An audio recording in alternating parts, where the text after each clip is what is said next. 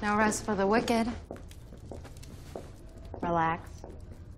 I'm not here to get revenge for you lopping off Tabby's paw.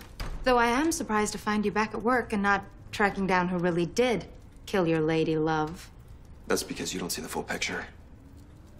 The mayor has many enemies. These enemies understand that I'm a fundamental part of this operation. They weaken me, they weaken him. That was clearly the intent of killing Isabella.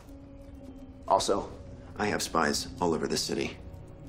Soon enough, whoever killed Isabella will reveal themselves, and I will strike. Poor blind baby. It's always hardest to see what's right under our noses. Penguin!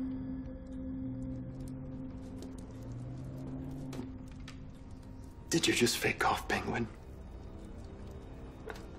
Needless to say, that is absurd on a number of levels. Really? All a crime requires is means, motive, and opportunity. And your beaky little buddy certainly has the means and opportunity. But no motive.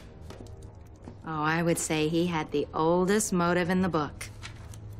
Rich men want it, wise men know it, the poor all need it. Love. What does that have to do?